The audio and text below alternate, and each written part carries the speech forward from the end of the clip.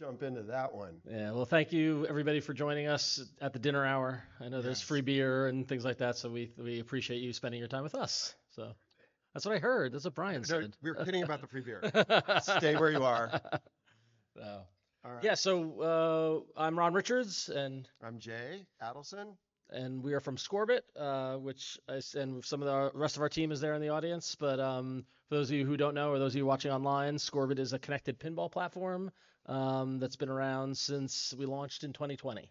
So Yeah, and we've been maybe a around. little longer than that. It Yeah. doesn't matter. We're not counting. So, after a very difficult supply chain mess, we are happy to announce that you can buy Scorbitrons again on our website. And for those of you who are not familiar with the Scorbitron, it's a device that you can install on any machine from the 1970s to today, including your favorite Stern Spike 2s or any machine that you want to install it in. Even if it doesn't work in the machine, you can install it in the machine. Sure, yeah. But um, it does actually work on every DMD ever made. yep. It works on all those early, MPU 100, 200s, dash 35, 17, Bally, early Bally's. It works on, like I said, the Spike ones, the White Stars, the Data East, the 192 by 64 big Baywatch screens, whatever you want. Yep. You install it, pulls the data off the machine, sends it up to the cloud, where magic things happen. The Oompa Loompas And mess with the data. and basically what it does is, so with the Scorebit mobile app, then what you can do is you can automatically track your scores. So it'll save all your scores to your user account. You can appear on leaderboards within the app, as well as you can generate your own custom leaderboards at home or at an arcade. So if you wanted to have all the games that are connected up there with the leaderboards and live scoreboards, that is a capability. We also have a platform for achievements that I feel like last time we were here at Expo, we were talking about our achievements platform. We're going to be rolling out achievements over the next few months for as many games as possible. We're really excited about that. And so, Now, Ron, I have a question for you, sir. yeah. How much does it cost a month to install your Scorbitron in a game? Well, as of a couple of weeks ago, it is now $0 per month to use the Scorbitron. So, So, so we've dropped there previously had a monthly subscription cost, which now we have, all you need to do is buy the device and then it just works. Get access to all the great features we got for free. Well, just for go the to the price of the website, device. Yeah. you click Buy Scorbitron. I know it's complicated. You type in the name of the game, and when you get the device, it actually comes with the kit, the powered cables, the data cables needed for it to work. And then you use the app to set up Wi-Fi, and you're Yeah. all good. So speaking of the app, we have this mobile app that has been around since we launched the company, and we were really happy with this last version that came out. Now, every time you complete a game using a connected Scorbit machine, all of the modes and data associated with that game session is uploaded to the Scorbit API, which means that ever since 2020, we have all the data for every game that's ever been played on Scorbit. We didn't really do much with the data other than put a pretty little timeline, but the new version of this actually allows you to run your finger across the timeline, and this includes games that you played on a game 3 years ago, and see what you scored, when you scored it, and how that impacted your score. The whole premise here is that eventually we want to get to a place where you have this post-game analysis, where you can actually improve your games, or even look at your favorite tournament superstars and how they're playing the games, and really improve your experience. Yeah, the conversation after a great game is like, oh God, how did my score jump from, like, oftentimes when you're playing, you don't even know what happened. You hit a shot, you maybe missed the jackpot call out or whatever it might be. Now you can go back and analyze and see, oh, I see at that point I jumped because I had, double play fields, multipliers, and I hit a jackpot, and then I got a double jackpot, and you see how the score jumps. So this is just the tip of the iceberg in terms of the data that we have, but that we've captured via the device that we can present in different ways, and we're gonna be looking for ways to help players improve their own play, share tips, explain basically how well a game went or how poorly, in my case, a game went, and understand. Oh, I missed that jackpot, and so. I mean, it's a lot of fun. I just am excited that we got that out there. Yep. Um, okay, so those of you who have Pulp Fiction games, I know all of you in this room have a Pulp Fiction game by Anybody now. have a Pulp Fiction here? Anybody besides me? Anybody play Pulp Fiction? Okay, if you haven't played this game, which was released late Or last year, started shipping earlier this year. shipping earlier this year, Yep. you may have noticed a little Scorbit insignia logo on your device when you got it. And the good news is that what that means is that all of you will have Scorbit connectivity. All you have to do is scan that QR code and put your name on the list, and the folks at Play Mechanics and CGC will send you a kit that will allow you to connect just by plugging an Ethernet cable into the back of your game. You'll then be able to use Scorbit. We were going to be releasing this functionality soon, and we've made great progress on this. Yep. It's coming very, very Yeah, soon. we're working very closely with the folks that Play Mechanics on it. They're also going to enable. This connectivity will not only allow use of the Scorbit platform, but also for machine owners to do remote software updates. So no need to pull out the SD card, put in a new card. The software update will come over the internet, as well as all the other kind of operator features that Play Mechanics and CGC are planning on rolling out. And we're super excited about it. We're literally actively working. Like this week, we're working on the code, and Play Mechanics is working on their side. So we're really looking forward to shipping this. And the great thing about it is that it's all software based, so no Scorbitron or external devices needed. Once you get that connectivity kit from Play Mechanics and CGC, it's just logging into the Scorbit platform and then it works. So Yeah, this is by the way, an interesting challenge because when you have a game that has no display on it other than 7 segment or alphanumeric 14 segment displays, it's kind of an interesting trick. So part of that trick and making that work was code both on the game and off the game and standardizing a lot of the way that we do that code, which for the folks like me who are kind of nerdy and want to know about the technical details, please find me afterwards and I'm happy to discuss it. But we have an SDK and we're really excited to be releasing the version 2 of the SDK in the next couple weeks. This new version supports C for the game developers from the 70s.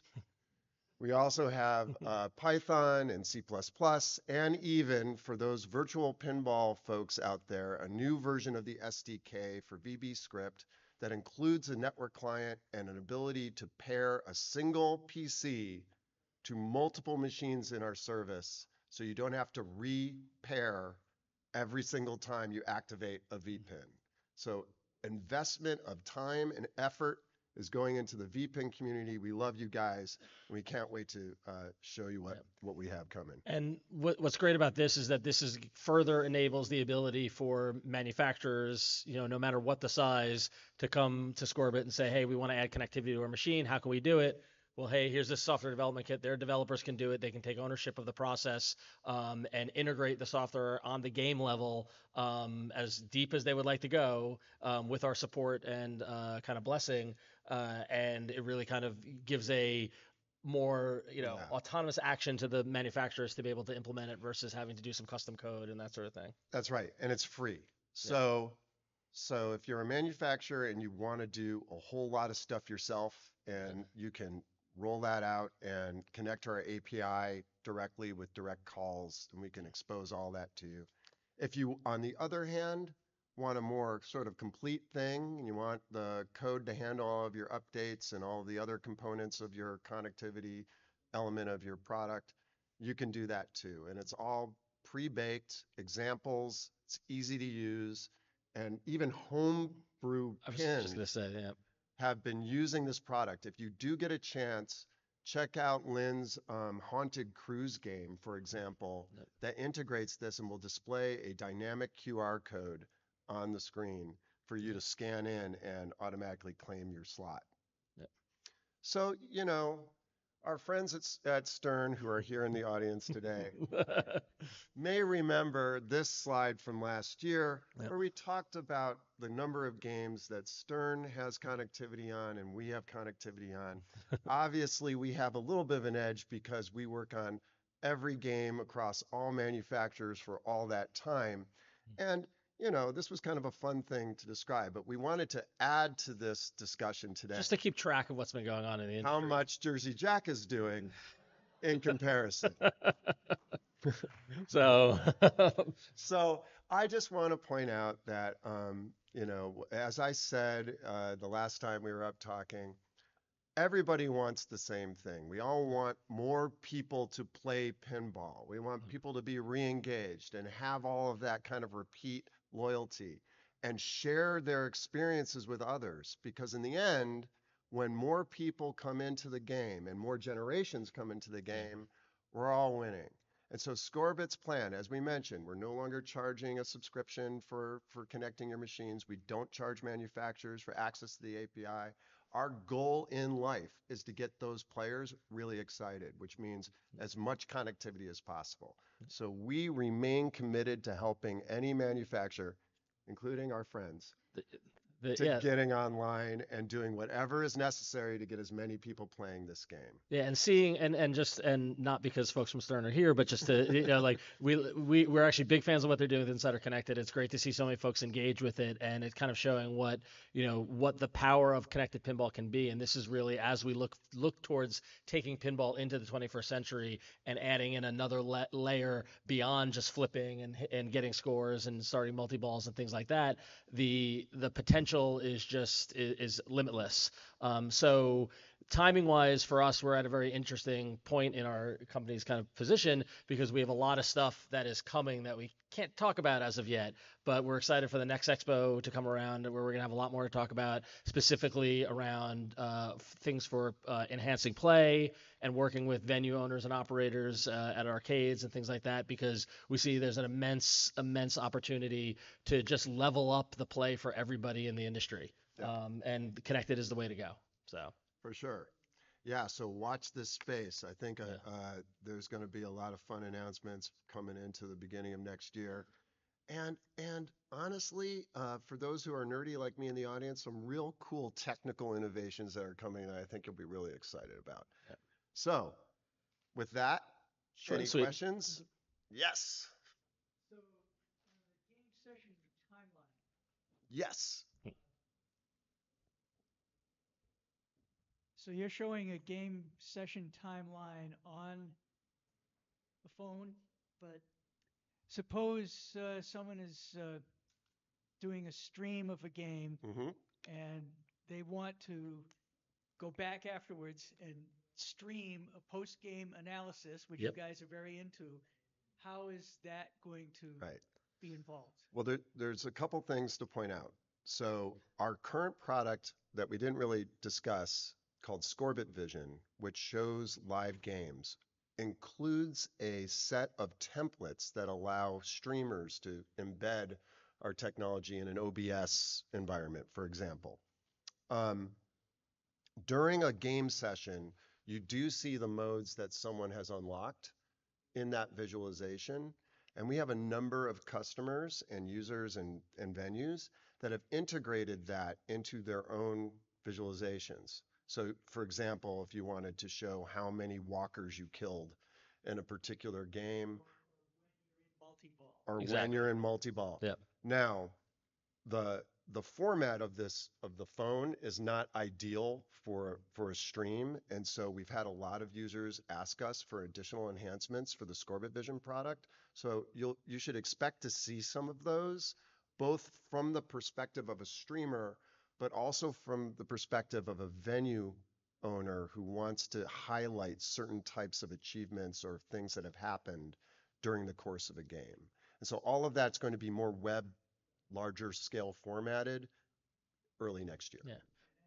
ESPN after that, of course. And Hopefully, ESPN. fingers crossed. But No, yeah, but when I said that this was scratching the just the tip of the iceberg, that's kind of what we've got this data now. How can we present it and build tools that make it easy for people to access it and use it And determine if they're cheating. Yes. Yeah. Yeah, that's one of the goals. Questions? How many people here? Oh, we have one. Yep.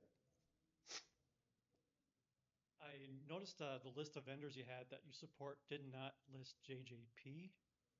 Is that do Do you not. support JJP? Well, we don't officially support JJP. We previously had a relationship with them that they chose to end, unfortunately. But that said, the if you have a game with JJP code on it, when Scorbit was the Scorbit software is on there, if you reach out to us, we can help you connect it and it'll still work. Yeah, actually, we have thousands Yeah. of live JGP machines currently unlocking achievements, posting scores, challenging each other every single day. Yep. They still work. We never blocked it. Probably should have blocked it, but we never blocked it. It's something that all you have to do is reach out to us and we can help you with it. Actually, you don't really have to reach out to us if you have that software revision. But if you accidentally upgraded, although some of the upgrades are pretty cool, but if you Yeah. did upgrade and you need help connecting your newer machine, let me know. Yep. Just reach out to support@scorbit.io. And we still like JJP. The avatar looks awesome. Door is open to them if they ever want to, come back Consider- on the platform. So Yes. yeah. We appreciate all the data. Yeah. Yep. So I noticed your SDK new version is MIT licensed, so it's open source, yeah? That is correct. That's great. Everything about our SDK is open. And I should point out that it's not just Scorbit that's contributed to this SDK. We have a number of manufacturer partners who have also contributed to it, and they will be credited and have agreed to allowing it to be licensed with the MIT license. One of the things that that we learned in the course of developing the SDK is that there are some, particularly around the vPins and the use of VB script and different kinds of implementations, that require a little bit more network love on our part because the environments do not support as much advanced networking. In those cases, we're actually providing a binary, which will also provide an open source version of. So if you wanted to compile your own version of our client, you could, but we're providing that binary because so many people and so many platforms out there really do need that additional help, if that makes sense. So then I'm curious also about Scorbit as a company. So if you're not trying to get revenue off the software side, it must be hardware then, right? It does seem like we're in like that old Saturday Night Live skit about, how does the company make money? Yeah. Volume. Yeah. Yeah. We make change. No. That's all we do. We do it really well. No, it's actually funny because I used to attend in New York City, in the New York City tech scene. There used to be a meetup near the NYC Tech meetup back in like 2006, 2007, and they would have startups come and present. And they eventually had to ban the question, "What's your business model?" because everybody would yell and ask it. And I always think about that when we're doing these sort of things. But we're currently we looked at the Scorbitron device sales and that monthly kind of subscription, and we're looking at the different ways we can kind of tweak our business. And we looked at it and we said, "Oh, let's just sell the devices, get it in people's machines, make it kind of minimize the friction to do that." Admittedly, though, we are now in a spot where we are mainly focused on hardware sales for revenue, but we are exploring new and interesting stuff that's going to come down the line. So Yeah, he says that so much better than me, so we're just gonna go with that. Yeah. And Yeah. one last quick question. So the Scorbitron, it'll work with Spike 2 newer Stern games? It does work with Spike 2s. Yep. And to be completely transparent on that, one of the things that we get asked a lot is, does it impact Stern Insider Connected in any way? Absolutely not. Yep. So if you want to use Insider Connected so that you're on the Stern leaderboards and that you get the achievements and all that, that's still absolutely compatible with our Scorbitron in there as well. A good example of a use case is that we've got several customers who have lots of pinball machines in their home arcade in their basement or whatever, and they want to have the leaderboards for all of their machines, right? So they might have a Twilight Zone and a Foo Fighters, right? And they want to have those leaderboards visible. Scorbit enables them to do that, but they still want to use Insider Connected for the achievements and things like that. I'm just So, curious, yeah. does anybody here have a Twilight Zone and a Foo Fighters? I just think that would be a really interesting. But basically, they coexist side by side, and that's the whole purpose. We don't want to get in the way of anybody's play experience of what they want to do.